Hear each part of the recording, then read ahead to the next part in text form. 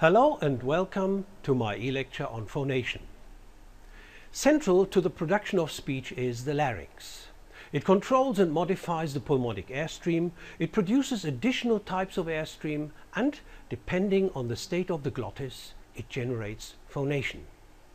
So these aspects constitute the focus of our e-lecture, where we will first look at the structure and the function of the larynx. Then we will see how we can model the central aspects of phonation. And last but not least, we will look at the role of the larynx in speech.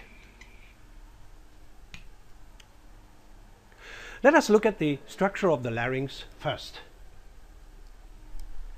The larynx consists of a number of cartilages which are interconnected by complex joints and move about these joints by means of muscular and ligamental force. Let us study the anatomical details from various angles. Seen from the front, as you can see over here, the most prominent piece of the larynx is the thyroid cartilage. Part of it forms Adam's apple, which you can see even from the outside. The horseshoe-shaped hyoid bone, here at the top, lies on top of the larynx, elevating the larynx during swallowing and speech. Additionally, we can see the epiglottis over here on top, and of course the trachea down here with the cricoid cartilage on top. If we turn round the larynx and use the rear view, we can additionally see the arytenoids, the cartilages to which the vocal folds are attached. The sagittal view nicely exhibits the position of the arytenoid cartilages, which you can see here on the left, and part of the vocal folds or vocal cords over here. The vocal folds are attached at the front to the thyroid cartilage and at the back to the arytenoids. And in the top view, we can see that in the center of the larynx lie the vocal folds here, or vocal cords, and the space between the vocal cords or vocal folds is called the glottis. For normal breathing, the vocal folds are spaced well apart, and they come together when sound is produced. And sometimes the vocal folds may be closed, blocking the flow of air, and then opened suddenly to produce a glottal stop, as in ah, or to use an example from Cockney English, butter instead of butter. The larynx has several functions.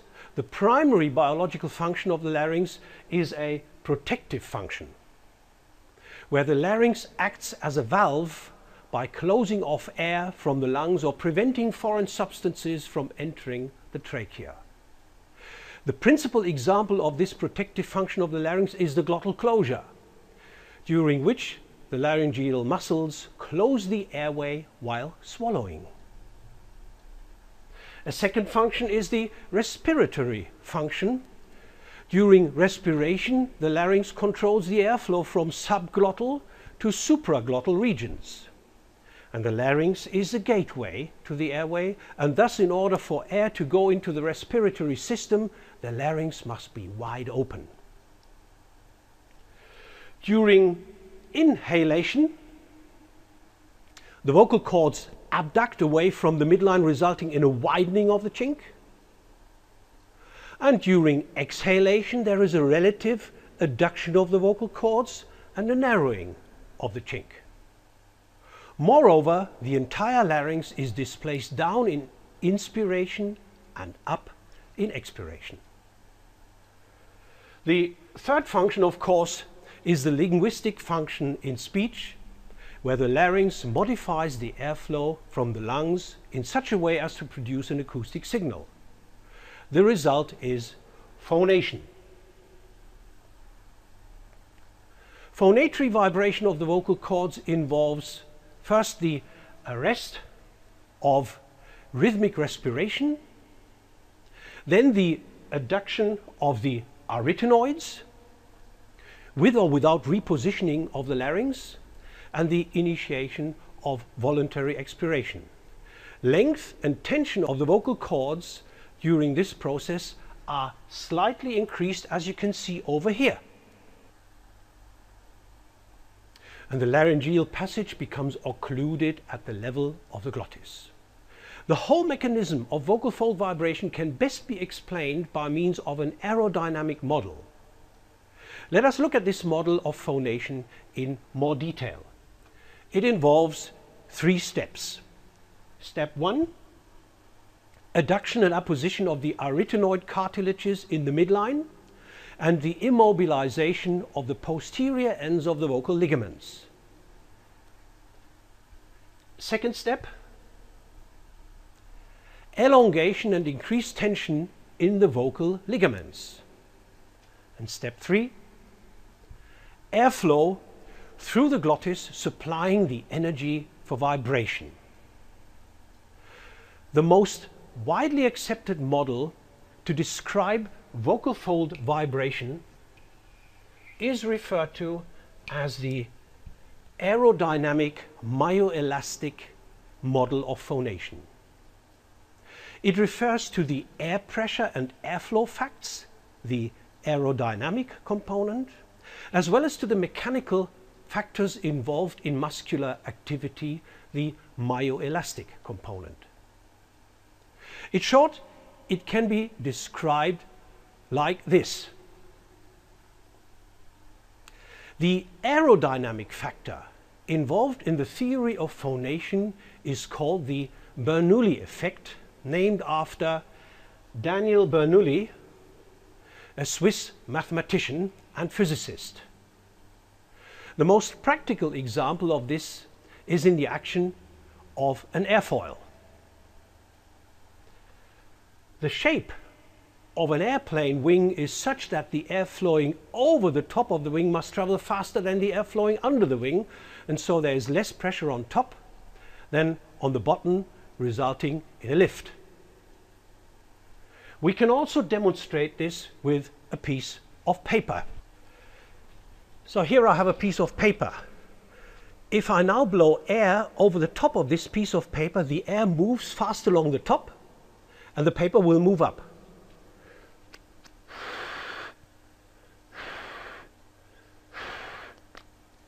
Just like the plane to which a wing is attached. Vocal fold oscillation is similar. The pulmonic airstream causes the vocal folds to be sucked together, creating a closed airspace below the glottis, down here. Continued air pressure from the lungs builds up underneath the closed folds. And once this air pressure becomes high enough, the folds are blown outward, thus opening the glottis and releasing a single puff of air.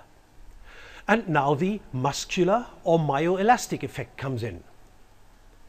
The lateral movement of the vocal folds continues until the natural elasticity of the tissue takes over.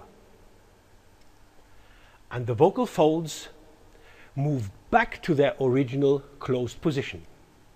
Then the cycle begins again, similar to the vibration of a rubber band when I blow air through it. Now here I have a rubber band. Oops.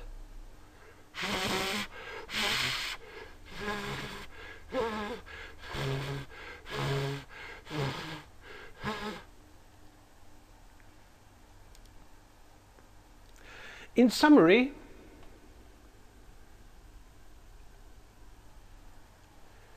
two factors control glottal opening and closure. the aerodynamics of the airflow,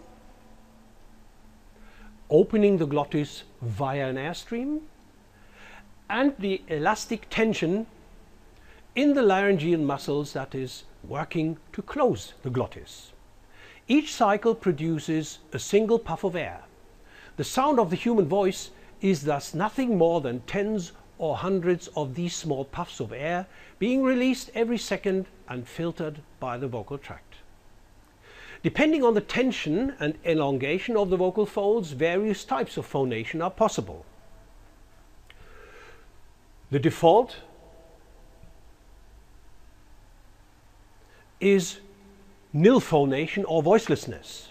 It requires a more or less wide opening of the glottis, resulting in glottal silence. Normal voice, or just voice, refers to normal vocal cord vibration occurring along most of the length of the glottis.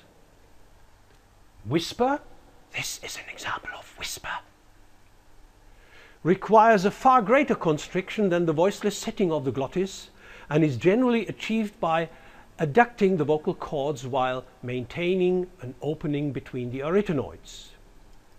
In breathy voice, this is an example of breathy voice, normal cord vibration is accompanied by some continuous turbulent airflow. Creaky voice, and here you have an example of creaky voice. Creaky voice is a phonation mode characterized by a low frequency of vibration of the vocal cords. And finally, falsetto. Falsetto is the phonation mode, and this would be an example where the vocal cords are stretched longitudinally so that they become relatively thin in cross-section. Thus, falsetto is primarily heard as a phonatory setting in singing. Do you remember the famous Bee Gees songs, Saturday Night Fever, Night Fever? Just listen and you know what falsetto is. Apart from phonation, the larynx is also involved in the production of a particular airstream, the so-called glottalic airstream. And this airstream involves the closure of the glottis, a so-called glottal closure.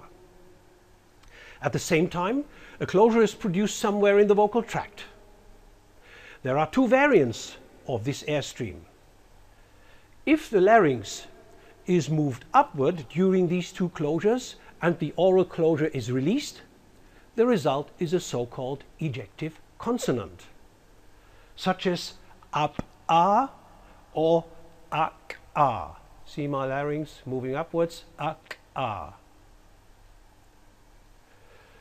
The second variant is referred to as glottalic ingressive. So if by contrast the larynx is lowered and the oral closure is released, the result is an implosive sound such as abba or aga. See my larynx moving downwards, aga, aga. Well, so much for the larynx, its structure, its general function, and its contribution to speech. You should now understand how the larynx is involved in speech production, and, in particular, you should be familiar with the aerodynamic-myoelastic model of phonation. That's it for now. Thanks for your attention.